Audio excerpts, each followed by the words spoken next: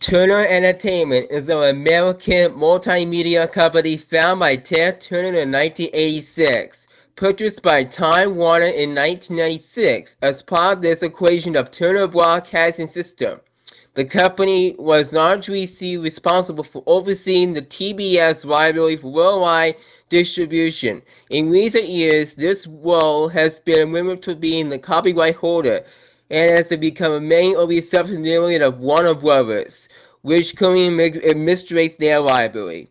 On October 3, 1988, Turner Broadcasting launched the TNT network and there, Turner Classic Movies, in 1994 to use their former NGMUA library. In doing so, Turner has played a major part in film preservation and restoration by broadcasting such classic films as King Kong, The Wizard of Oz, Gone with the Wind, Citizen Kane, Casablanca, Meet Me in St. Louis, Singing in the Rain, and the original The Jazz Singer on various Turner affiliated cable channels, as well as showing them